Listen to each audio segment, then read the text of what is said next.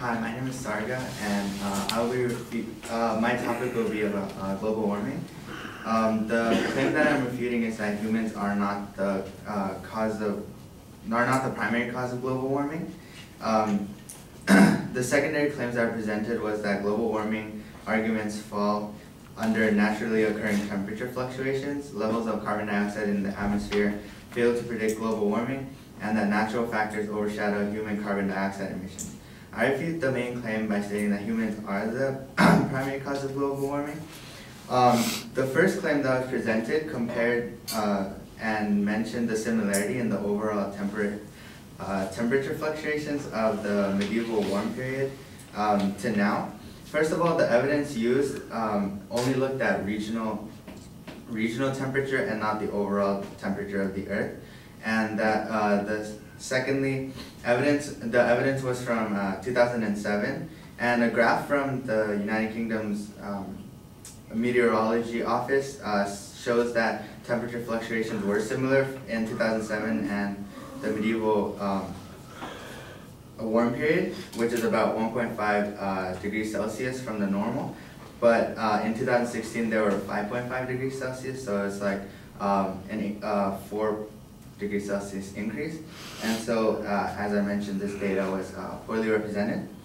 The second claim mentioned the Ordovician Ice Age, which is also represented improperly. Data was taken from a time period of about 15 million years.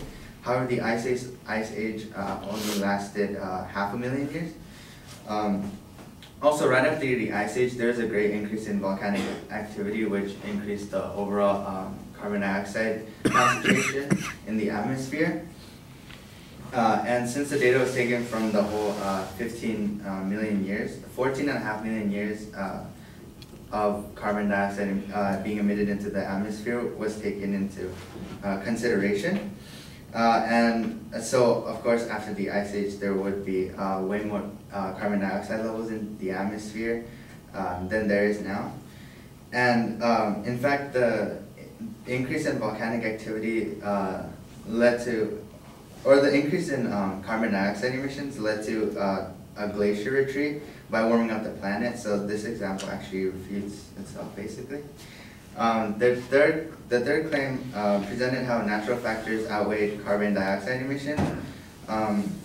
Though this may be true, natural processes such as photosynthesis remove carbon dioxide from the air that was expelled by other natural processes. Humans they only add to one side of this equation, where they only expel carbon dioxide and don't really absorb it afterwards.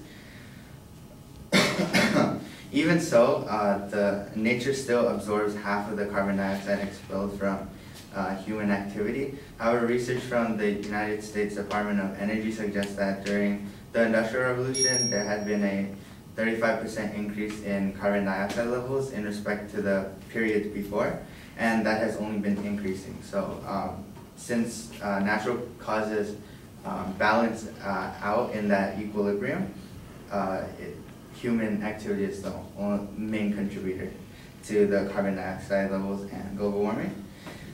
So I would like to end this with the importance of this topic. This is very significant to the future of humans and life on Earth itself. Humans, animals, and ecosystems are built to stand under particular weather conditions. Global warming can increase the likelihood of natural disasters as it changes the climate and the pressure in the air. And so with the more natural disasters, that we'd have to be able to adapt to it. And so monitoring global warming is a crucial part of future life on Earth. Thank you for listening.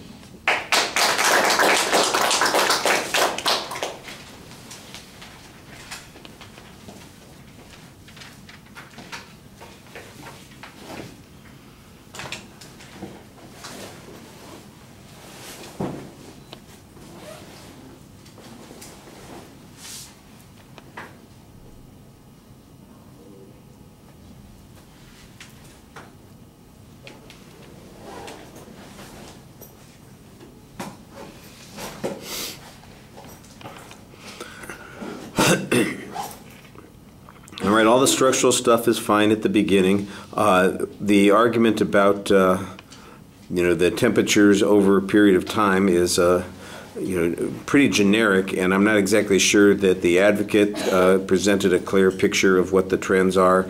Yours is not necessarily particularly clear, except that there has been a 4% increase in Celsius degrees, or 4 degree difference that has changed. I assume that that's more substantial than what we had before in the comparative term that the advocate's talking about. I think you need to say that. Your whole argument about the Ice Age was a little bit confusing. I'm not exactly sure if you're suggesting that we can discount information that happened during the Ice Age because it represents only a small percentage of time, or if you're suggesting that the current situation might give us a similar kind of Ice Age, but it's going to be worse in the long run. I just really wasn't clear as to how it was you wanted me to process that information. I could hear you making claims and trying to provide some explanation of it, but I didn't understand what that explanation was. And when you even mentioned the glacier retreat during the Ice Age, I'm going, okay, so you say that supports the position that you are advocating, I guess, and it does something to diminish the advocate's claim, but I'm not sure how. That just needed to be more clearly explained. The natural factors argument, you do go after that, suggesting that humans add to those factors. You're not diminishing the notion that those factors do exist, but you suggest that humans add on top of that, which is, I think, okay.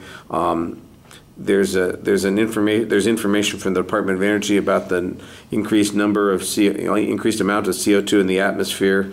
You make a balance argument that needs to be more clearly explained there as you're finishing up, and so I think there are good responses here, and they're usually being organized. You do want to tell us the impact of some of these arguments more frequently.